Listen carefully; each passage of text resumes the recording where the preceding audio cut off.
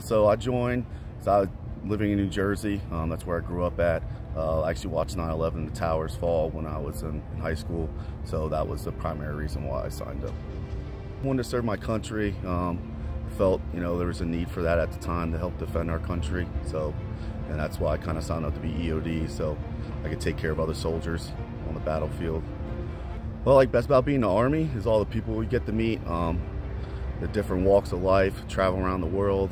I've got to see a lot of places, do a lot of things. So I've been to Afghanistan twice. Been up in the RC East area, up in the mountains. So Gregg-Adams primarily area. So I was up there did 22 months, something like that. So yeah, at times, it's rough, losing some of your friends and stuff like that. But you felt like you did something at the end of the day. So it felt like you helped. I say go ahead and sign up. It's a great experience. There's a lot of benefits of being in the Army. I just hit over my 16-year mark, and I wouldn't trade it for anything.